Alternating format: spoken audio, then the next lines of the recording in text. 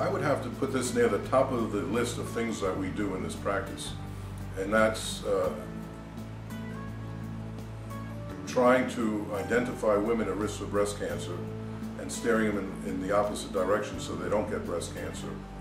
How do we do that? Well, we do that by balancing their hormones.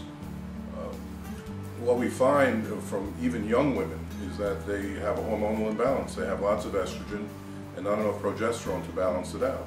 The symptoms of that, and if you ask women, they say, oh yeah, I've had that, my doctor never said anything, would be breast tenderness before their period, a major symptom. Of course, you've heard of premenstrual syndrome when they had all these different symptoms before their period. That's also a sign of estrogen dominance. But the reason that needs to be addressed at an early age is the risk factor for the development of cancer, even for fibroids in the uterus, fibrocystic breast disease. So you don't want to ignore these symptoms that are very common. You know, the fact that a symptom is very common doesn't mean it's normal.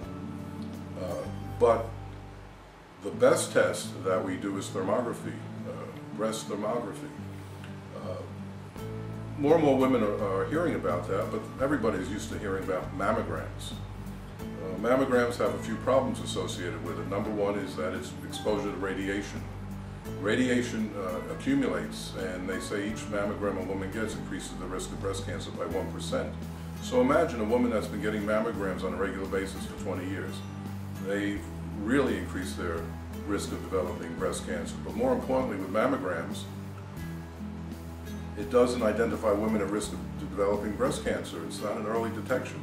It's late. You've already got breast cancer when they tell you, oh, we see something on the mammogram, go for a biopsy. If it were a good test, you would see a very high percentage of those biopsies coming back positive. But in reality, only 20% are positive. The 80% are benign. So it's really not a very accurate test. A more precise test and a functional test is thermography, which measures the heat that's emanating from the women's breast. Now, if you have normal breasts, you will see cool temperatures and symmetric temperatures. Both breasts will look the same in temperature.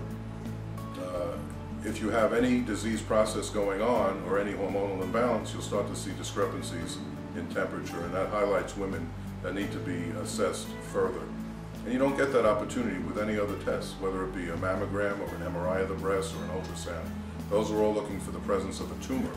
We're looking for an environment in a woman's body that is conducive to the development of disease very early on so we can reverse it.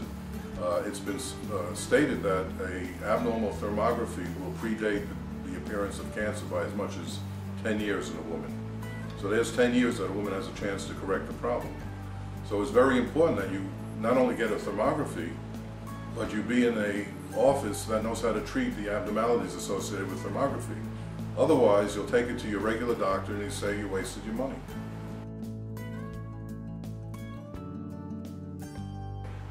Actually, I think any woman that's having their menstrual cycle, because that's when the hormones start being made by the body, and that's when you can develop any issues. And the nice thing about a thermography, there's no radiation, there's no compression, there's no pain, and it's entirely safe. So you can identify women. Like I said, you have teenage women complaining of breast tenderness, for example.